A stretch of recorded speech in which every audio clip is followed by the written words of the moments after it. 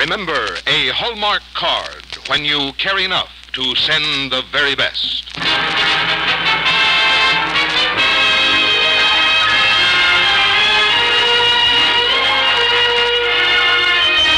Tonight from Hollywood, the makers of Hallmark cards bring you a true story from the life of Bernard Baruch on the Hallmark Hall of Fame.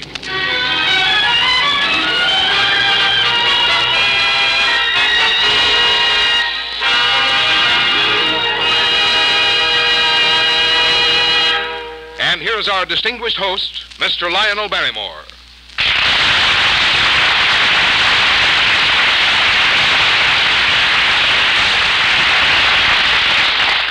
Good evening, ladies and gentlemen, and welcome to the Hallmark Hall of Fame.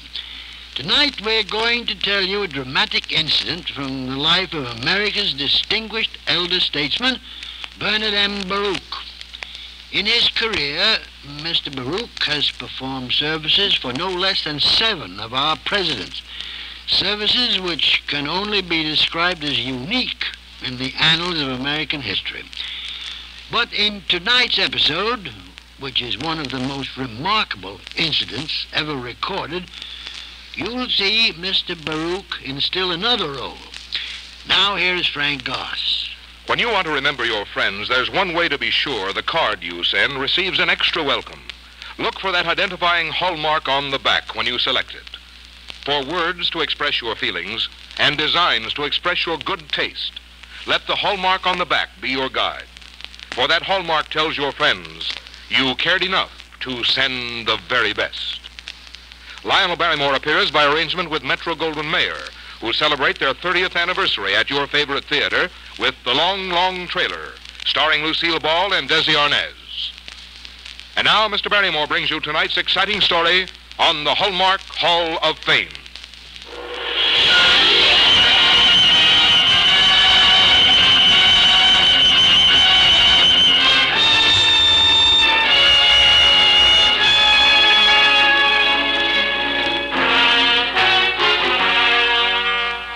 The story we're about to tell you is true. It actually took place in Paris 28 years ago. Then, as now, the name of Bernard Baruch was internationally famous. His work for President Woodrow Wilson during World War I was legend. Therefore, his appearance at the Paris railroad station was reason enough for reporters to be on hand. Monsieur Baruch! Yes? I am Jean Pentage, International Press. Welcome to Paris, monsieur. Well, thank you, Mr. Pantage. And may I present my friend, Monsieur Kennedy. White Plains, New York, Mr. Baruch, United Press. Glad to meet you, gentlemen. We'd like an interview. Excuse me, Mr. Baruch. Oh, Lacey? May I have the luggage checks, please? Yes. Here you are, Lacey. I'll meet you out front, all right? That'll be fine, sir. Lacey can claim luggage quicker than any man I've ever seen in a Paris railroad station. Been with me for years. Are you in Paris to see someone in particular, Mr. Baruch? Nope. I'm here to see Paris. I try to get here once a year if I possibly can. Monsieur will certainly visit Monsieur Clemenceau while he's here. If I see Mr. Clemenceau, it will be just a social call, nothing more. I always enjoy visiting him. He has the most wonderful cook. Are you on a presidential mission? There's been No, talk nothing like that. This is just a vacation. I'm a private citizen. I want to rest and see the sights of Paris again. And it's good to be here. Mr. Baruch, the cab is ready.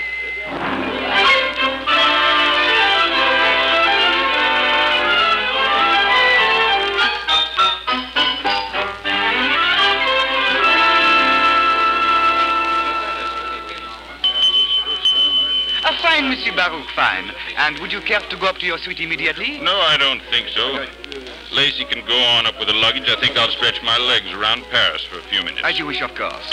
Porter! I won't be more than 15 minutes. All right, Mr. Baruch. Monsieur Baruch's suite. Pardon, monsieur.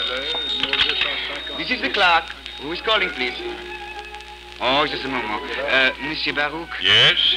What is it? A gentleman who says he's acquainted with you. He has called several times wondering if you had checked in. Oh, what's his name? Monsieur Reswick. Monsieur William Reswick. Reswick? I thought he was still in Russia. Do you wish to speak to him? Yes. You may take the house phone, monsieur. Over there. Thank you.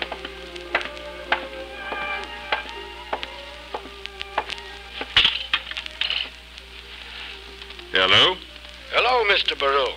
I heard you were coming to Paris, and I didn't want to miss you. How are you? I'm fine, Bill. How are you? Good, Mr. Baruch. Well, Bill, we'll have to see each other. I thought you were lost forever in Russia. I'm here on a special assignment, Mr. Baruch, to see you. To see me? What about? Russia. Well, I don't think I understand, Bill. Who sent you? Well, I'll tell you when I see you. I'd rather not discuss it on the phone. Oh, sounds secret and important. Yes, it is. Could we meet this evening, Mr. Baruch? Of course, Bill, of course. How about my room? Say 7:30? I'll be there, Mr. Baruch.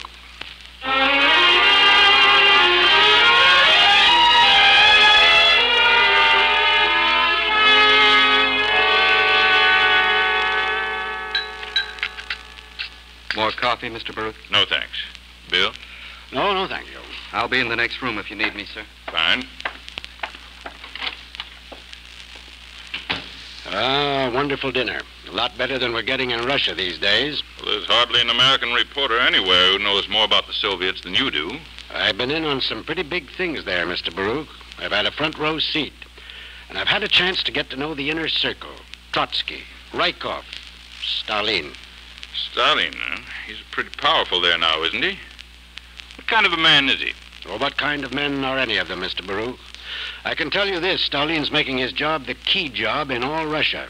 He's got his eye on the very top, and it won't be good if he gets there. Yes, so I've heard. I've followed events there with keen interest. I've been increasingly depressed by the dictatorship and the terrorism those men use to stay in office. The secret police, OGPU, and all that. Well, now, what is this secret mission of yours? Premier Rykov sends his felicitations to you, Mr. Baruch.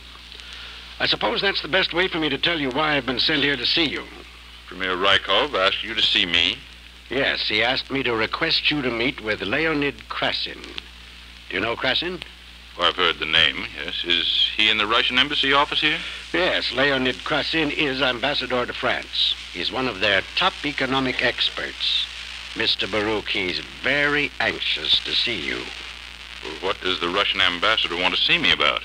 He'll have to tell you that himself, Mr. Baruch. Bill, I'm not connected with the United States government, but I am an American citizen. Like the old Romans, that's my proudest boast. The United States has not recognized Soviet Russia, and even though I'm a private citizen, it would be impossible for me to visit Mr. Krasin at the Russian embassy. I quite agree. But will you meet him somewhere else? He won't come here for fear of publicity. Now, I can arrange a private meeting elsewhere if you're agreeable. All right. From the little you've told me, I am interested in seeing what is on Mr. Krasin's mind. However, it must be strictly understood that I meet him as a private citizen. Can you tell him that? I'll tell him that, Mr. Baruch. All right. Thank you, and good night, Mr. Baruch. Good night, Bill.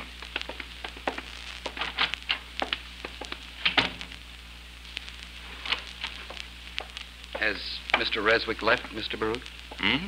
Oh, yes. Yes, just left. Well, he didn't stay very long, Mr. Baruch. Lacey, Yes, sir? our stay in Paris may turn out to be something more than just a vacation.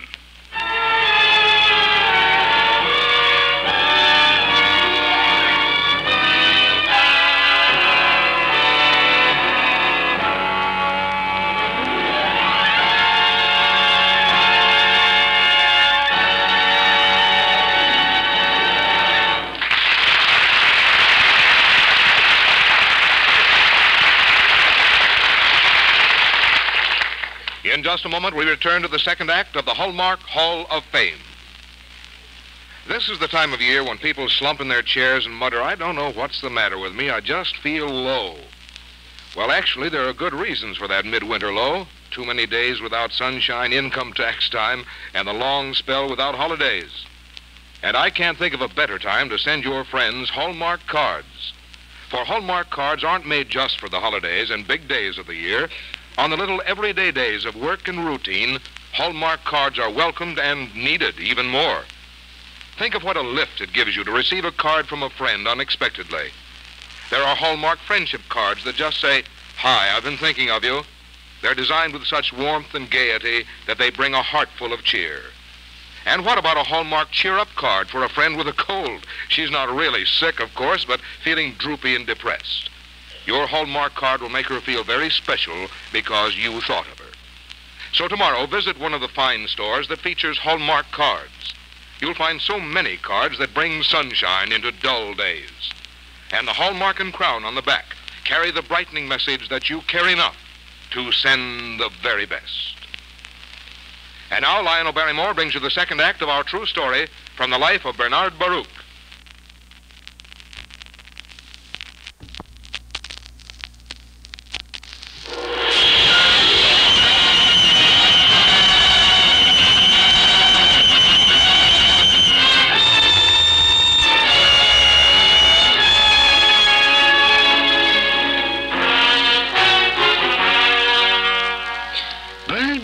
Was the son of a country doctor, Simon Baruch.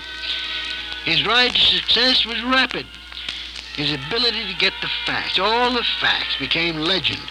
But perhaps all of these attributes were never more clearly brought into focus than that day in Paris in 1926 when he received the second phone call from reporter William Reswick. Hello, Mr. Baruch. Are you still willing to meet Mr. Cresson? I'll still meet him under the terms I described to you, as a private citizen outside of the Russian embassy. Did you tell him that? I explained all of that to him, Mr. Baruch. He understands your position perfectly. He's willing to meet you under those terms. Now, can you make it tomorrow afternoon? Yes, I think so. I've arranged a meeting place in Versailles. Both of you will be my guests. The address is 15 Rue Gabriel. 15 Rue Gabriel. I've rented a suite there. I'll tell Mr. Cresson you'll meet him then, say, 2 o'clock. All right, 2 o'clock, 15 Rue Gabriel, Versailles. Suppose I pick you up. Fine, Mr. Baruch. Mr. Cresson wants you to know how very much he appreciates this.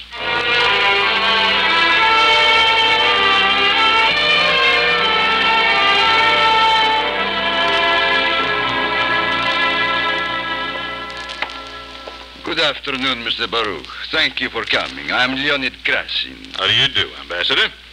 Now that you gentlemen have met, perhaps you would like lunch. I had it sent up. Thank you, Mr. Reswick. That sounds fine, Bill. We are meeting somewhat informally, Mr. Baruch, so you will forgive me if I do not observe the amenities connected with my position. Of course. Please, sit down. Thank you.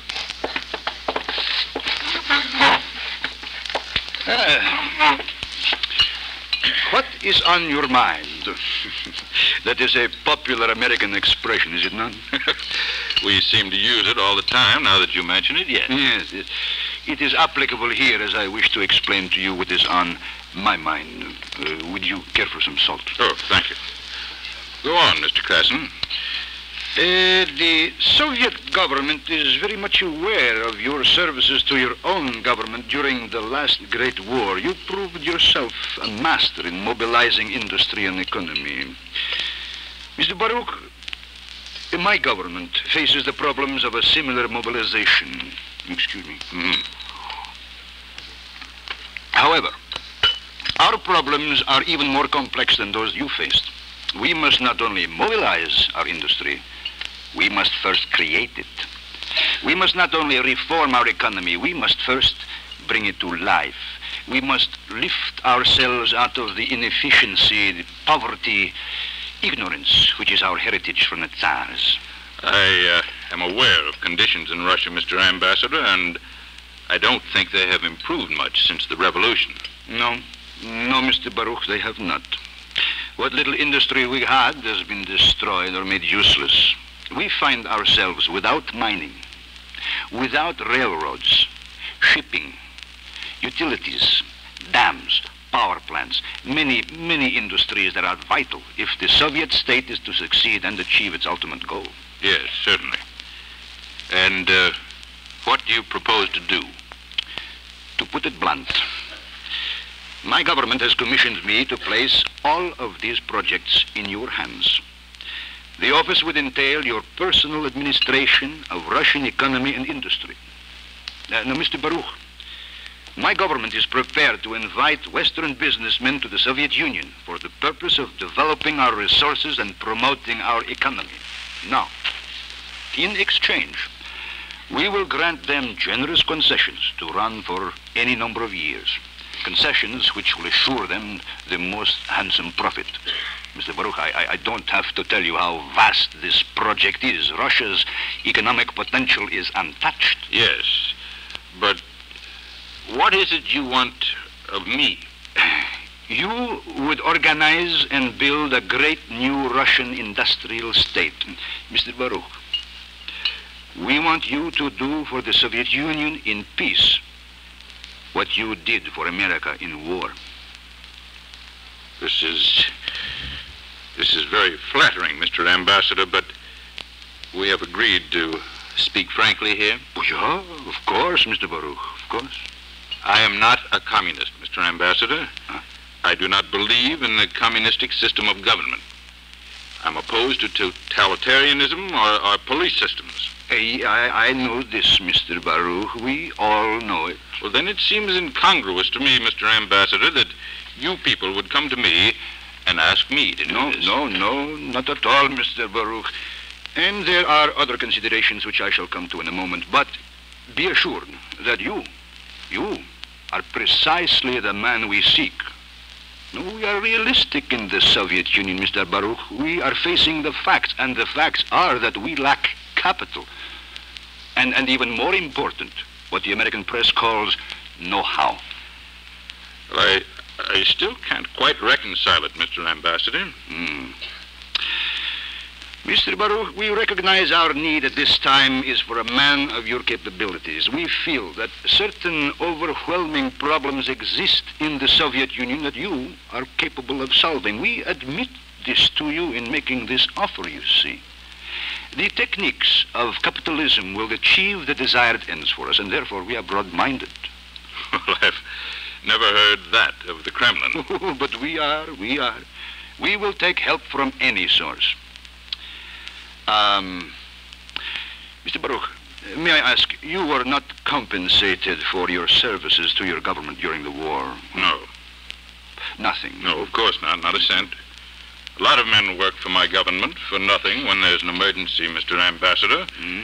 Other men make far more than financial sacrifices. Well, we do not expect you to make even financial sacrifices in our emergency, Mr. Baruch. If you will come to Russia, we are prepared to meet any demands you make. You may have any part of the concessions that we will grant. There is no fixed price for this position, Mr. Baruch. Instead, you may take every profit you wish. The amount then of your personal gain will be something that I would not attempt to calculate. So, that is our proposition, Mr. Baruch. Well, that's very attractive, Mr. Ambassador. It's very attractive indeed. I don't believe I've ever had so tempting an offer. It is indicative, Mr. Baruch, of the regard placed on your knowledge. Now, let me understand all this clearly, Mr. Ambassador. Yeah? What you are proposing is that I come to Russia and build a finished industrial system. Is that right? Precisely, Mr. Baruch. It is imperative that we have such immediately. Yeah. Mr. Ambassador, do you know anything about American history? American history? Yes, Mr. Baruch. I have studied American history. Then you know, Mr. Ambassador, that even a casual glance will show the one truth, that it has taken a whole century for America to build her industrial system. But there is no reason for fumbling in the Soviet Union. The resources are all there. We have labor ready to work. Resources? Labor, Mr. Ambassador? What you're asking is not for one man to accomplish overnight. It's a job that takes generations and a great number of men. Mr. Ambassador, you haven't mentioned the real needs of your government. But I have just mentioned those needs, Mr. Baruch. They are most excruciating. But, Mr. Ambassador, you have mentioned nothing about the needs of people, only the needs of government. I am speaking for the government, Mr. Baruch. And I am speaking of government, Mr. Ambassador. Government is the people.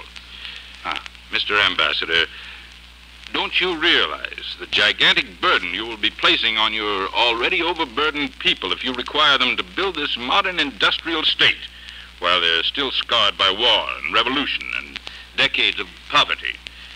And their needs come first, Mr. Ambassador. You can't ask a man to build a factory before he builds a home for his family. You can't ask a man to dig a mine before he feeds his children. The real need in your country, as I see it, Mr. Ambassador, is to first raise the living standards of all your people.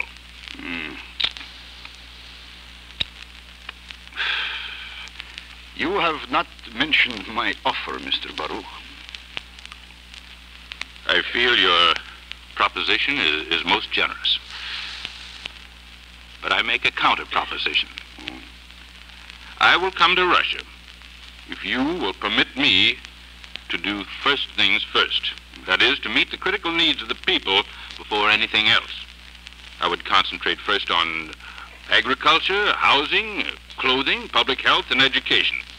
And then transportation, to make your people and your economy mobile. Now later, when things have improved, you can turn to this heavy industry you're so concerned with. But, Mr. Baruch... Now, let me finish. I would come to Russia. I would come to Russia and undertake this task on two conditions. First, I come without compensation and pay my own expenses. Well, it's most unusual. And second? The Soviet government must abolish terror and tyranny. Are you speaking of the police system? I'm speaking of all the apparatus of unrestrained power and repression, Mr. Ambassador. I'm speaking of everything that makes men slaves. We cannot build anything that will last under such conditions. A man must be able to walk upright and free. I came here to speak of industry. The intangibles of freedom, Mr. Ambassador, are more important than the tangibles of coal mines. A free man, a happy man, a warm, unhungry man does not want to wage war. Your proposal is final? Yes. Those are the conditions under which I will come to Russia. Well, I shall convey your views to my government. I cannot say what their reaction will be, but frankly, Mr. Baruch, I do not believe that your proposal can be accepted. I will not be surprised, Mr. Ambassador, if it is not accepted. No. Well, Mr. Baruch, I must go.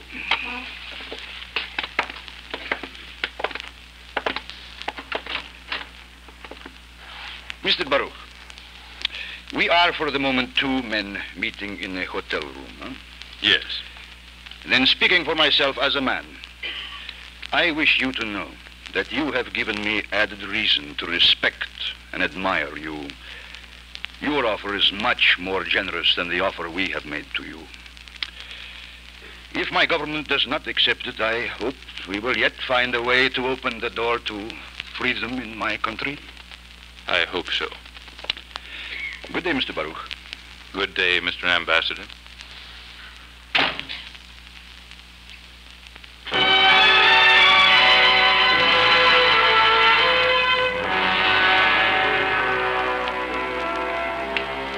Ladies and gentlemen, the true story you've just heard does not appear in most history books.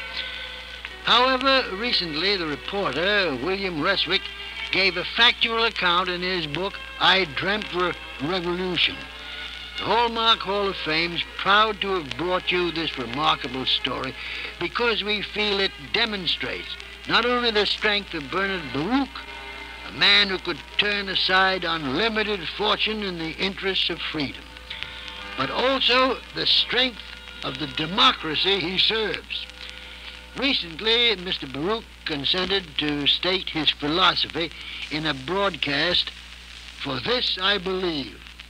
And here is Mr. Baruch himself in a portion of his recorded statement. I do not believe in utopias. Paradise is not for this world. All men cannot be masters, but none need to be a slave.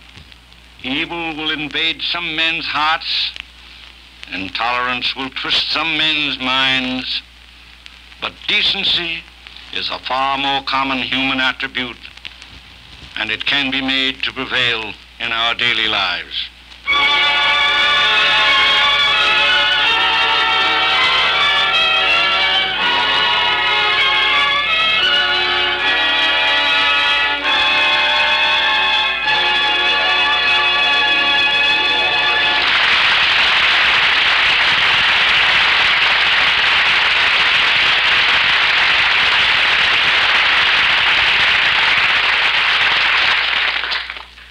The other night, I was at a going-away party for a friend, and every time she was handed a beautifully wrapped present, she'd exclaim, "Oh, this is almost too pretty to open." And she'd look at it from every angle and seem to get as much pleasure from the wrappings as the gift. Of course, I recognized the many Hallmark gift wraps, and I kept thinking how vividly the wrappings reflect the extra thoughtfulness and good taste of the giver. There were stunning, unusual patterns by Hallmark artists who specialize in modern designs and colors.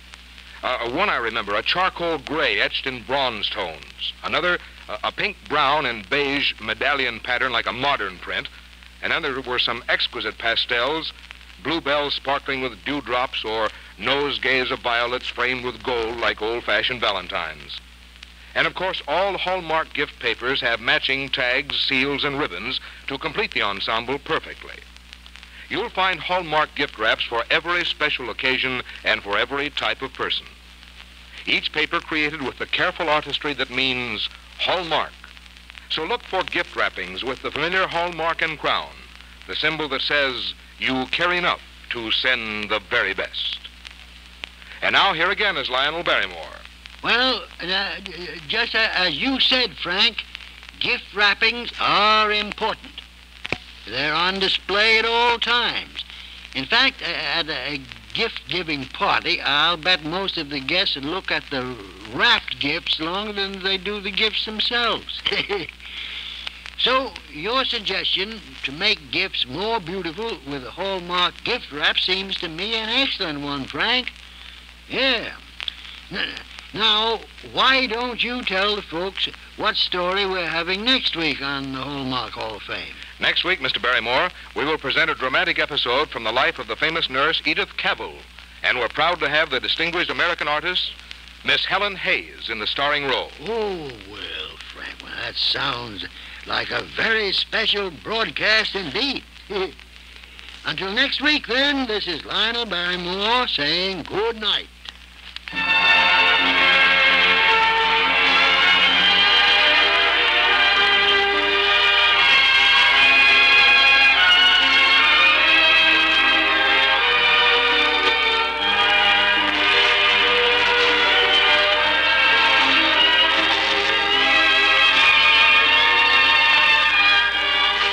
Here's an important announcement from the makers of Hallmark cards.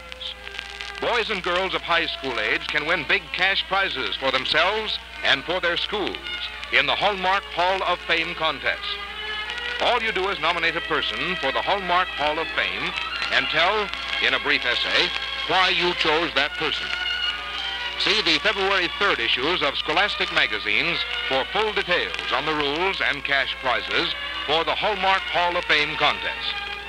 Look for Hallmark cards that are sold only in stores that have been carefully selected to give you expert and friendly service. Remember, a Hallmark card when you care enough to send the very best. Our producer-director is William Prue. Our script tonight by E. Jack Newman. Barney Phillips was heard as Bernard Baruch. Also featured in our cast were John Hoyt, John Daner, Byron Kane, Larry Thor, Alistair Duncan, and Vic Perrin. You are also invited to the Hallmark Hall of Fame on television every Sunday. This is Frank Goss, saying goodnight to you until next week at this same time, when we'll present the story of Nurse Edith Cavell, starring Miss Helen Hayes on the Hallmark Hall of Fame. This is the CBS Radio Network. This is KMBC, Kansas City, Missouri.